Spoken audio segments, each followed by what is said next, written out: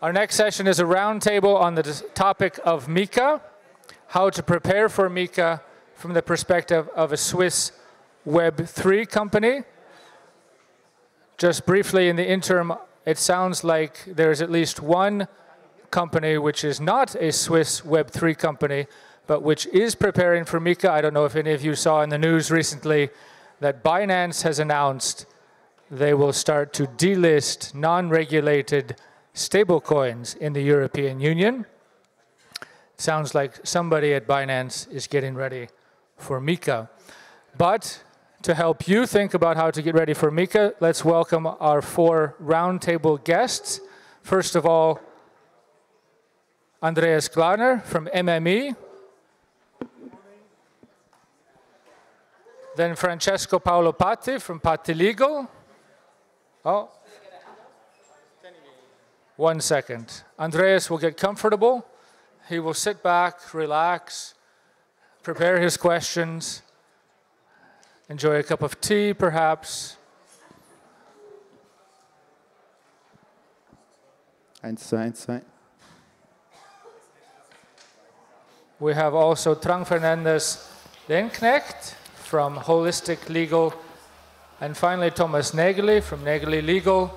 It is important to mention that Thomas comes to us from Liechtenstein, this small, often forgotten country next to Switzerland, but in the context of MiCA, a rather important location.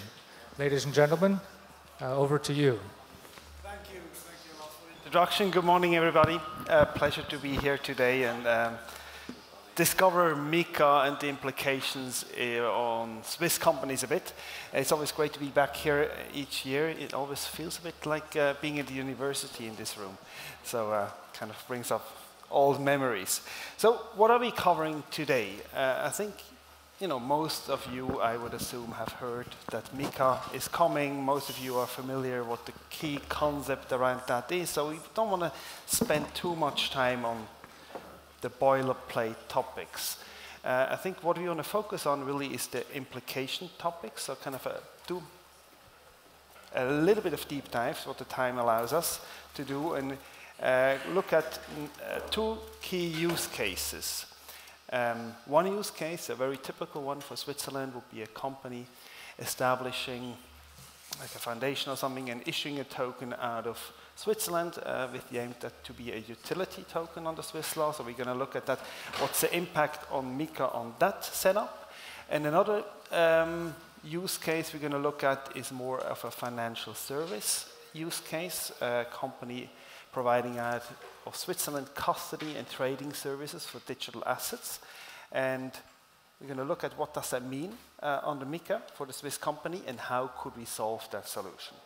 But before we go into these 2 use cases, and we have a great panels of European legal experts, we have Italy on the place, we have Liechtenstein, and we have a tax view with Trang, who can cover the whole range. So we don't want to only look at it from a legal side, we also want to look at it from a tax side, because as you're going to see, particularly with regard to the second use case, tax is highly important. But before we go into use case discussions, I think it would be good to get a holistic overview where we currently stand on MiCA implications. We have 2 deadlines. One has approached and the other one is coming in January. So maybe Francesco, you can shed some light on the latest developments, the future developments, and in particular what the June deadline means in MiCA for stablecoins. Yeah, thank you very much, Andreas. So MiCA was published last year in May. But it will enter into force in 2 different stages. The first one will be 30 June 2024, and it will enter into force with respect to the legislation on stablecoins. And in MiCA, stablecoins have 2 different definitions: electronic money tokens and asset reference tokens. And so by the end of this month, it will enter into force. Issuance of these stablecoins will be regulated under MiCA. Whereas the general date for the rest of the legislation is by the end of this year, so 30 December 2024. Although one has to say that there is a grandfathering period up to 18 months, which will depend on the single European countries. So for instance, it is possible for a country to give a bit more room to the VASPs that already took the authorization, that are already authorized to operate in the national countries, up to 18 months after the 30 December 2024, but it depends on the single country. And so it's a bit interesting to see like how the countries are deciding what they're going to do. And we're going to have the full picture by the end of this month, because the countries that want to opt out this grandfathering period have to do it before 30 June 2024. Another, like it's not really connected to our topic, but about stablecoins, it's very interesting to see like what will happen in the next days, because we know that we have two major players in the stablecoin markets. We have USDT Tether, which I think Swiss people know very well, and USDC Circle. And Circle adopted an approach to be fully compliant with MiCA, and so they went to France and applied for an electronic money institution license in order to issue electronic money tokens in Europe, whereas Tether publicly declared that they are not going to undergo MiCA legislation because they find that the legislation has some shortcomings, and predominantly the fact that you create a very strong dependency on banks. Like there are some mandatory cash deposits that the issuers of stablecoins have to do.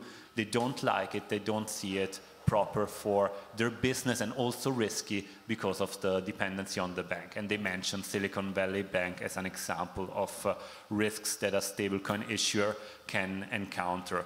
What does it mean for Europe? Like, does it mean that all the exchanges will delist Tether?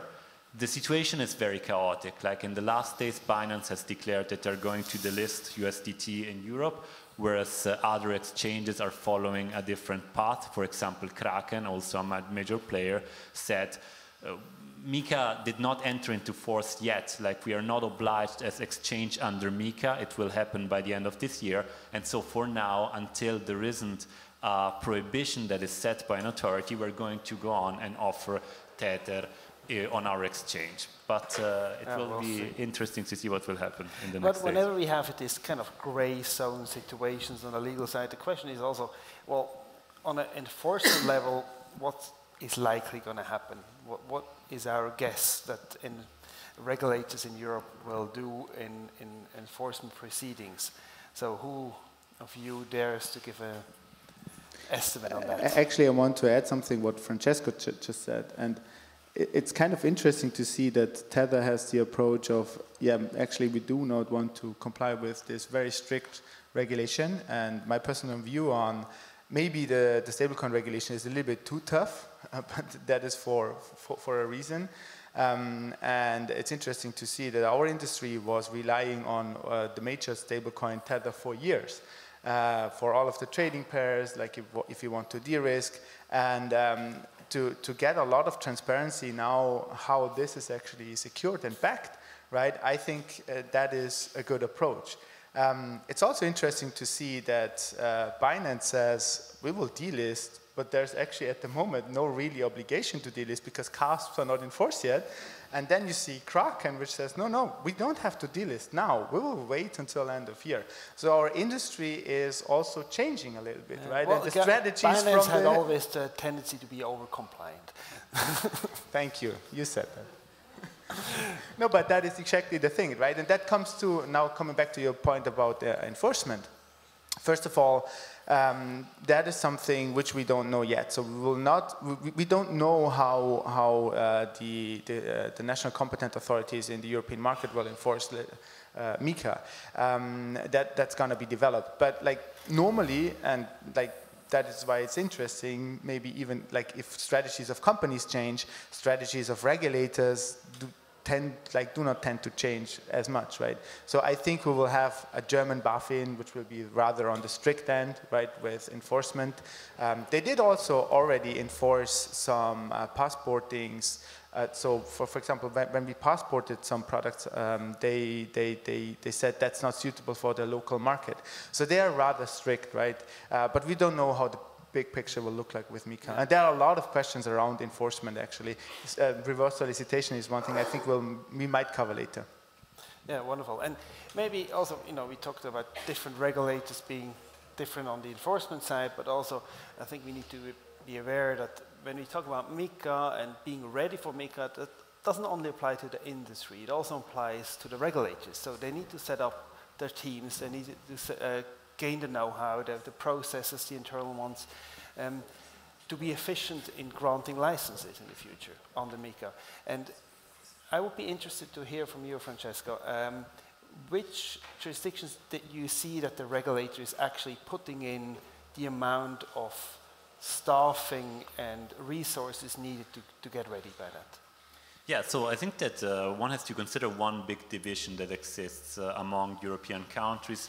You know that the European legislation before MiCA was only an AML CFT legislation, and so every country had to comply with some parameters, setting up a register for the VASPs and also controlling that they comply with AML and CFT legislation.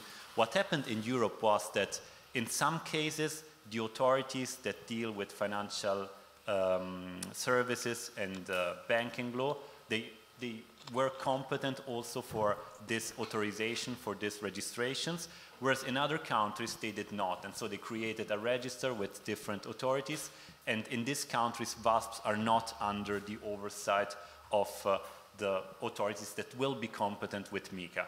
So I make a comparison, for example, like one of the countries that was more proactive, apart from Liechtenstein, but I can't say nothing on Liechtenstein, of course, because there's Thomas. And I'm not allowed. Andreas said, do not pitch Liechtenstein, so I'll behave. So, for instance, it is France. Like, France was very proactive because you have the authority IMF that was in charge also to grant this AML authorization right now. And so they created a path to MiCA. They are used to deal with VASPs, and so they presented themselves as the ones that were more ready to deal with these aspects. And they also created really VASPs that want to apply with MiCA know already what they have to do. It's started with the third quarter of last year, and so they began these conversations with the authority. Italy is completely on the other side, because the authorities in Italy, Bank of Italy and Consob, they said, we don't have a full legislation dealing with these players. We don't want to deal with them. It's not our business. We want to wait until there is a comprehensive set of rules. And so in Italy, the registration is with another authority, which is called OAM, which does not really have a prudential oversight on the VASPs. And so in Italy, you had to create from scratch like a division that deals with VASPs that was not there from the beginning. And that's the case in many countries. Now, put this difference, what I see is that there will be a big distinction between countries that are more organized at a level of authorities. For instance, Italy was incredibly quick in doing it. I have to say, like now at the Bank of Italy, you have experts at Consob, you have experts. So if you have the staff to do it, it's quite easy then to set up everything. But there are countries that are less organized, the smallest countries. Like for instance, we have a member in our association from Romania, and they not even begun to organize themselves to approach MiCA. And this will give, I think, a lot of arbitrage at the beginning, because obviously you cannot get an authorization, but you could operate from a country that is very slow in implementing MiCA on a reverse solicitation basis with fees in Europe.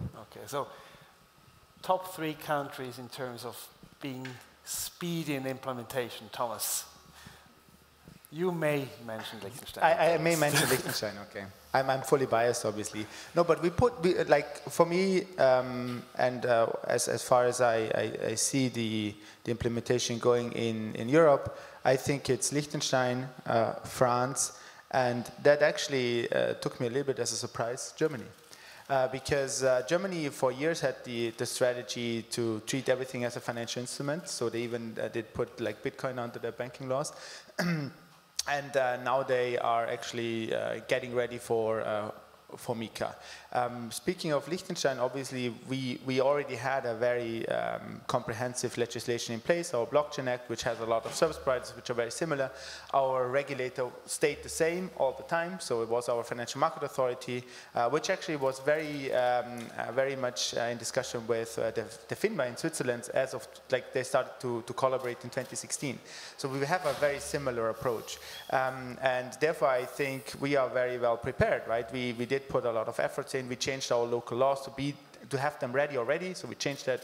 That's enforced since February. You can have new service providers. We even went a step ahead and said, like, let's just not get ready only for MiCA. But if you listen to the talk before of Dimitrios, he was mentioning what is missing in MiCA and what we will see in MiCA 2. He mentioned staking and lending, or staking he mentioned, and the second thing he mentioned was NFTs. Both we already have in our legislation, so you can start a staking and lending service provider and get a registration based on our local law, and you can start that now, right? So yes, I think these are the three. France was, not a lot of people know that, but they were really very active from quite early on, yeah? Good. Now, before I think we need to look at the time a bit. I think before we go into these two use cases, maybe for you, Trang, do you have any particular kind of more general tax considerations on MiCA that you want to share with the audience, or is it more on the use case level then? Yeah, maybe a few general comments about the taxation across the different countries.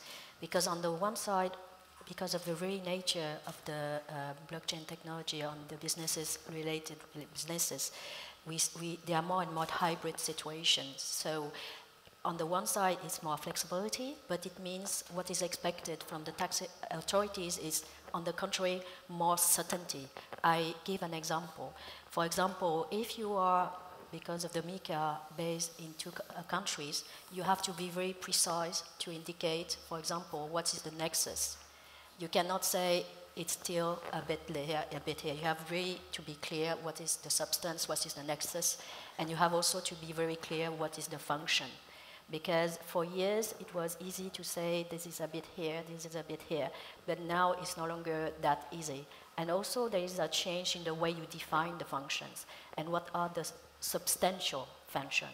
Because maybe before it was more the banking relationship, it was more certain aspect, more economically based, but now a lot are focused on the AML, but the compliance aspect. So nowadays there is a lot of focus on essential function on the compliance aspect. It wasn't the case before. So if the taxation principle stays, the requirement in terms of clarity, but also in terms of function will change. And this is about the allocation of the taxing rights, because you probably have heard that we are implementing, a minimal taxation rate across the OECD countries.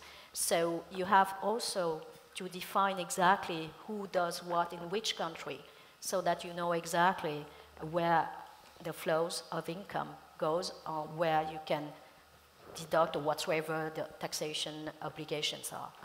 Okay, thanks. And we're going to deep dive into that a bit further when we look at the second use case. Now, the first use case, a very simple one. Swiss company issuing a utility token. So I think an easy scenario would be a Swiss foundation intending to deploy a layer 1 protocol, similar kind of a proof of stake, like a Ethereum style layer 1. Token functionality, very clear. Gas functionality, you need it to run a validator, you need to stake. So on the Swiss law, non-regulated utility token, which I can freely issue. Of course, I'm doing some AML KYC checks as part of the sale to make those proceeds bankable, to comply with sanction laws, but kind of a very neat use case. Until today, so far, no big cross-border issues related to the EU. Other countries there may be, but we're going to carve them out for today. Now, assume that this takes place after January 25. Now, Francesco, utility token from a Swiss understanding under MiCA, what is that? Yeah, that's a good question. I have to say that although Switzerland was a model for Europe, I think in the end the legislation looks differently in Europe. We have a definition of utility token, but the reference in MiCA are the so-called assets other, crypto assets other than electronic money token and asset reference tokens. So we adopt a kind of residual understanding of this token category, which is a crypto asset that is not a financial instrument, and that is not electronic money token, and that is not an asset reference token. So that's a bit weird. Within this broader category, we have the utility tokens. If the utility of the token is existent at token launch, then it's fine. Like, it is considered as something which belongs more to the area of consumer law than to the area of financial law. And so you don't have to write a white paper, which is the new burden that European law has imposed. Whereas if you launch a token that might be a utility token in the future and that will not be a financial instrument, you have to undergo this duty to publish a white paper, to notify it to the authority. When you do it from outside the EU, you have to indicate a hosting authority that will then basically publish this white paper in a joint register at a European level, so that there will be a kind of scrutiny of all the tokens. What is the problem of this practice? Like, you can do it in primary sales, like if you do a public offering directly from your website in Switzerland, from Zurich. The other issue is that if you want to list a token on a trading platform in Europe, you need to have a white paper. So it's really a requisite in order to be listed on a trading platform. May I just quickly, to avoid confusion. Now, when we talk about white paper in the context of MiCA, it's not this 5-sheet document we've seen in the ICO days of 16, 17 with a nice picture and some smileys. It's really very close to something what we normally refer to as a prospectus. So there's more content and work on this white paper that you may have seen in the past. Yeah, it's a white paper only in the name. There are also indications about the technology that will be used by the project, but it is very similar to the prospectus. So a lot of information about the issuers and the background, and the goal is also similar, like trying to eliminate as far as possible information asymmetry, and also building a liability on the issuer or the offerer, and that's something which obviously might be very challenging for a project that perhaps is not funded in a way which is incredible, because it might be expensive to provide such a white paper. Right, so good news is we don't need a license to issue a utility token out of Switzerland into Europe. There may be a need for a white paper, depending on the kind of development status of the token, of the functionality of the token. There is a caveat, but I'm sure that Thomas... Yeah, I was just about to refer to Thomas now. If I do that and I say, okay, I have a fully functional token. Normally, if you have a layer 1 and you deploy the layer 1, the token is functional, because otherwise the whole layer would not really work. So you technically don't need a white paper. And could I say, well, I'm not really targeting the EU? So yeah, I think what you're referring to is the challenge we have with reverse solicitation, and Dimitrios also, like in the panel before, touched briefly on it. And I think that is a very interesting change of how the European Union actually provides like framework and supervisory law. Because in the past we were used to this, like to operate under this reverse solicitation. So for the ones who do not know, like I want to make that very simple. So if you issue out of Switzerland, right, and you don't have like a very targeted website, and you don't target and actively solicit in Germany, you can actually operate under this reverse solicitation exemption, and that was actually accepted, right, in most countries. And what is now different is that the European Union said, no, with MiCA, we will actually limit this operation under the reverse solicitation dramatically, right?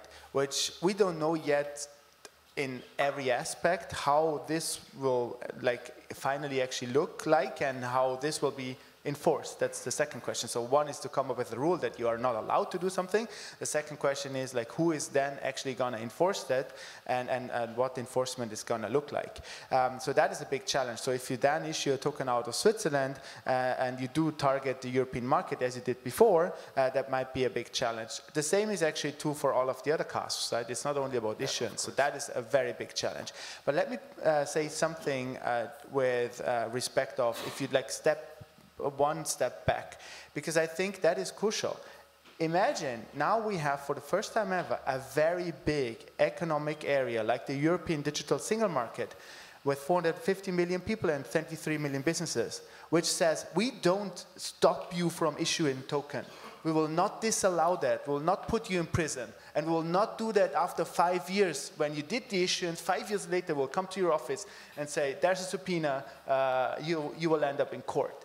No, the European Union said, we will provide a framework, and you don't even have to publish a white paper in some instances, but you are allowed to do that if you follow the rules. And I think that is really a very, very good statement for our industry. Yeah, thank you for summarizing that. So, from a regulatory side, key takeaways for you on this utility token use case, probably reverse solicitation will not apply, so you need to, because that's very narrow, so you need to comply with MiCA, which means either, depending on the token, filing a white paper or not. And if you need to file one, you can choose a regulator of your choice, so you can do some forum shopping. So the last question on the use case, on the tax side, now the proceeds which you receive as a Swiss company out of this utility token sale into the EU, is there any tax impact on the EU level, or is it treated like any other income for a Swiss company? So is like MiCA contain any kind of tax impact for the Swiss company?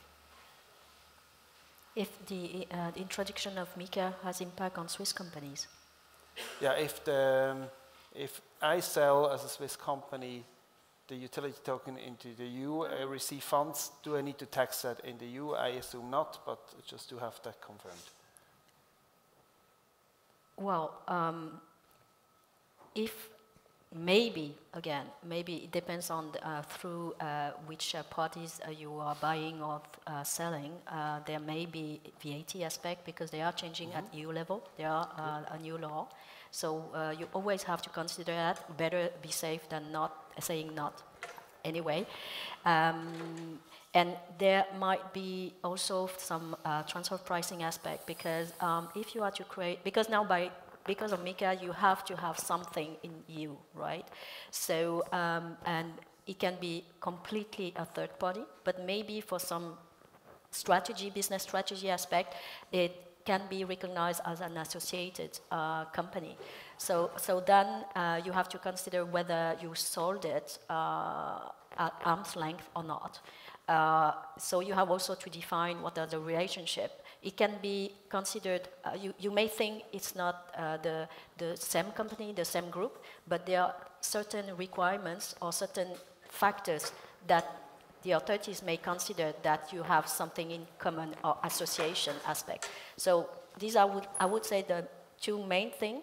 And when you mention about the time, actually, especially in transfer pricing, you don't like to look back and say, well, I did all this transaction and didn't, prepared it. Actually, it's way better to do a few agreements before so that when you start fresh and then somehow you are clean and then you apply the requirements in terms of transfer pricing. These are the two main things I see. Perfect. Yeah. Thanks a lot.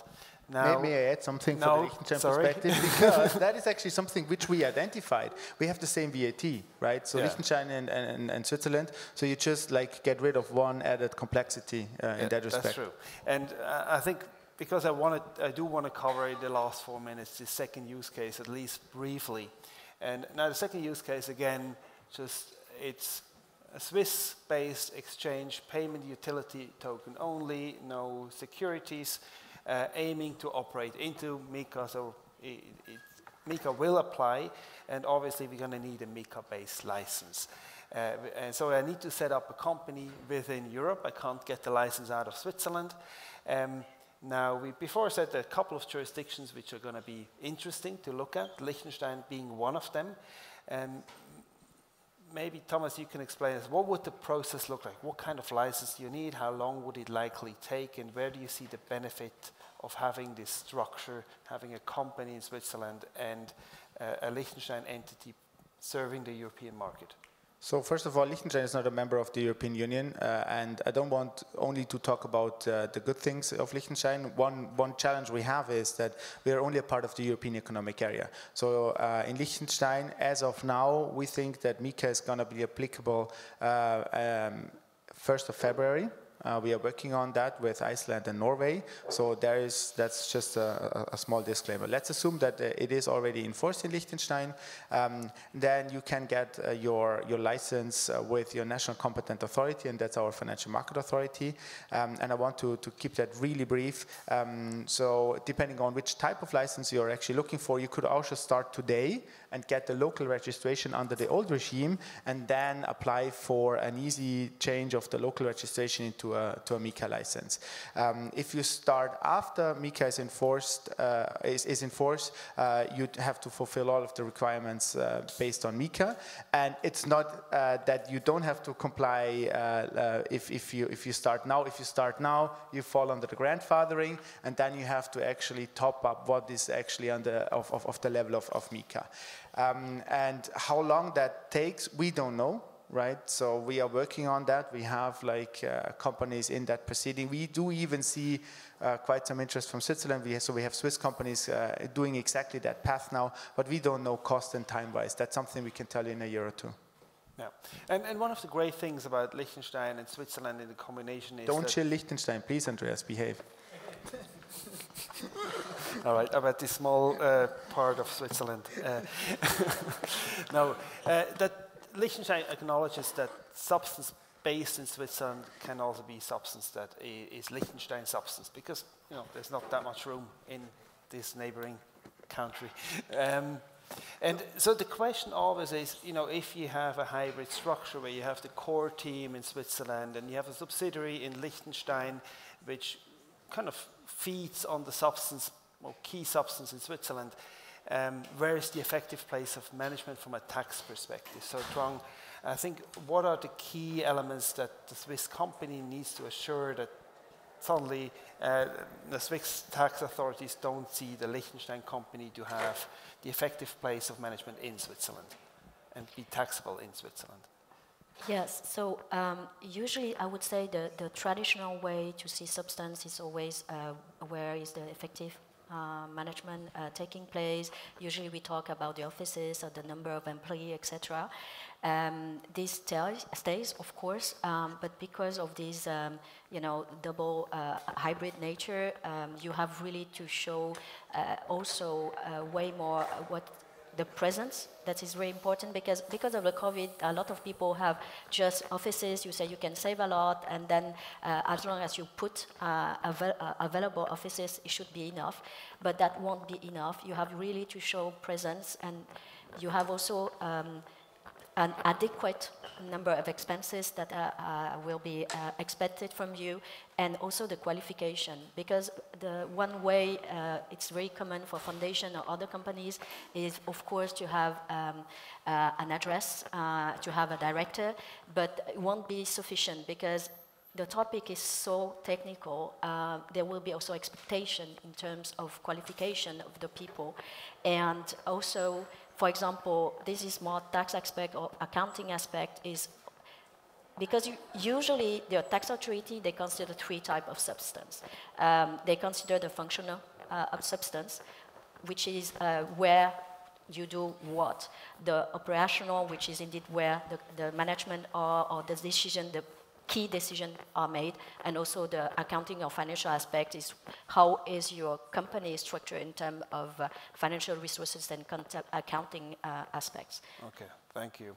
Now I see our time has lapsed, so maybe a quick summary on the second use case, key takeaways. So in this use case, make sure you get an appropriate license within a European Economic Area or European Union jurisdiction to target the European market. If you build it partially with a substance in Switzerland. In the example of Liechtenstein, where you can do that, you need to make sure that the team is split up in a way that you don't have negative tax consequences. So tax planning and structuring will be highly important, and also, of course, the VAT topics. Now, I think maybe one last round. Any final comments on the topics we had from your end, Francesco? Anything you want to add? No, I think that custody is also important because it's the first time that we have a reserved activity for custody, whereas in MiFID it was not really the case. And so now we have some legal parameters. They're not so precise. So what really custody means in terms of technology is something which is debated, because a lot of players are a bit afraid of being captured by this definition, which is kind of generic. And so this will also be one of the challenges of the next months too. I think I just want to say that last year we started the discussion about what MiCA means for Switzerland, and I think it's one of the biggest opportunities because Switzerland has a lot of strengths and they will keep them. It's globally the best brand. You hear about Switzerland everywhere. So I think the combination of having access to Europe and having a Swiss company, that's really the best thing you can do. So be proud of what Switzerland has to offer, and I really mean that, right? It's not that MiCA is a threat. We don't know a lot of things about MiCA, how it's going to be enforced, how it's going to look like. You have a very vivid ecosystem in Switzerland, and that is something to be proud of. Thank you. Trang, any? Yes, to conclude, so basically you still, of course, can structure and have different parts, but let's say for Europe or Liechtenstein, you have to think about indeed the people, where are the key people, where are they based and where are the decisions made, where are the infrastructure or operation taking place, and also what are the source of income, or I would say the assets. So those are the main thing I would say that maybe secure the present in certain countries. And the next question, indeed, once you have in that country, how do you manage to then allocate the different resources between the different countries, be it in personal or in income and other functions? Wonderful. Thank you. That was a wonderful discussion. I could continue it forever. No, not forever. We don't really have time for questions, I'm afraid, I believe. But we're going to be over here hanging around and take questions there on a direct level. Thank you a lot for attending, and enjoy the rest of the morning. Thank you so much. Thank you.